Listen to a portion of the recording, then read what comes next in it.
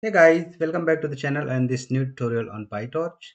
So in previous couple of videos, we learned about basic attention mechanism like how self-attention works and so on.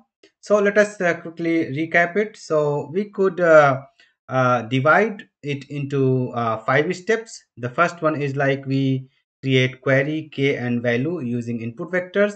And the second step is like we compute attention scores using query and k, and then we convert the attention scores to a probability distribution using softmax. And then step 4 is like we compute weighted values by multiplying attention scores to corresponding values. So in previous video there was an error, like I used star here, which is not correct.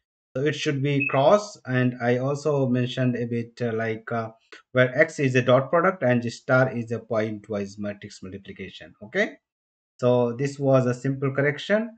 And in step 5, we simply add up the weighted values to get the final output. Okay. So step 4 and 5 is something that is a little tricky to understand. If there is some confusion, look at the previous couple of videos again. I also created medium post to elaborate it further. If you want to look at it, I will add it in video description so that you can check that out as well. So in this video we will try to optimize step 4 and 5.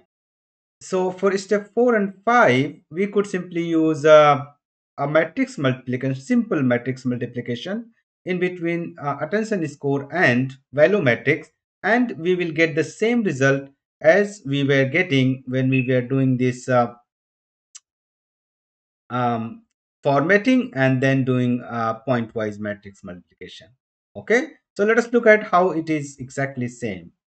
So here you can see we get softmax attention scores if we run matrix multiplication between query and key transpose.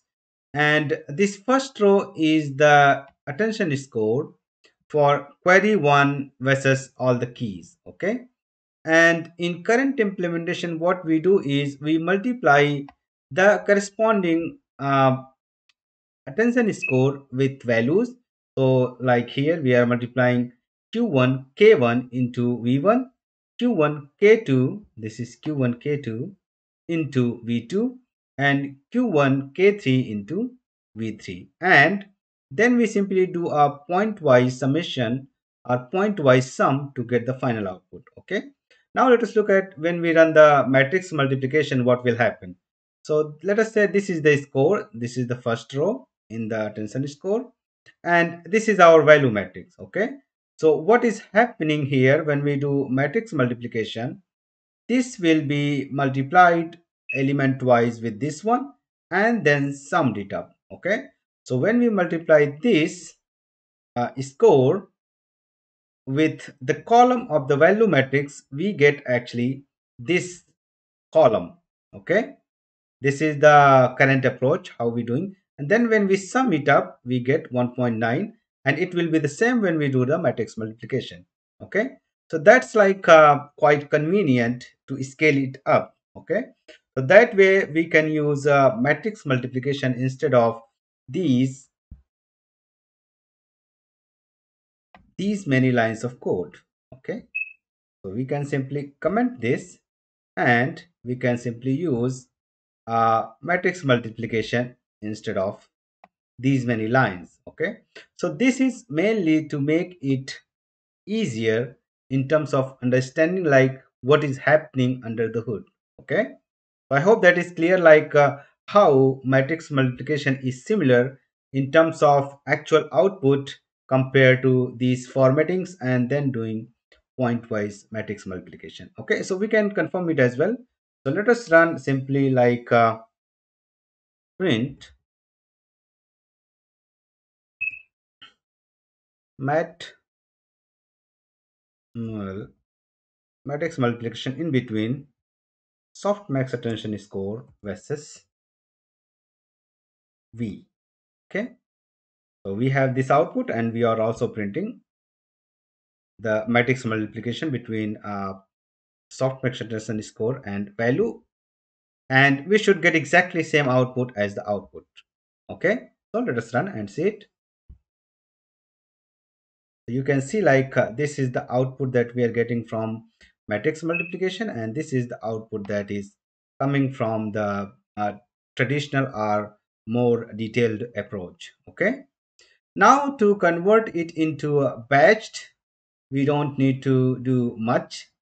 So what we need is, so here you can see here we are doing a simple one input. In case of batch, it will be more than it will be two or more. Okay, so let us do the simplest example. We will add one more input as exactly the same as we have at the moment. Okay, so that it will be also easier to confirm we are getting the same output. Okay, so this is simply we updated with one more input. So now we have a input of batch 2. So we have like this is input 1 and this is input 2, and to accommodate this we need to change a few things. Okay, so we don't need these, so we will comment these traditional methods. If we need, we can use that as well, but I recommend using like a bit more optimal approach, so we will use that. If you need, I can push updated code for batched approach as well, the traditional one, but let us see if we need it.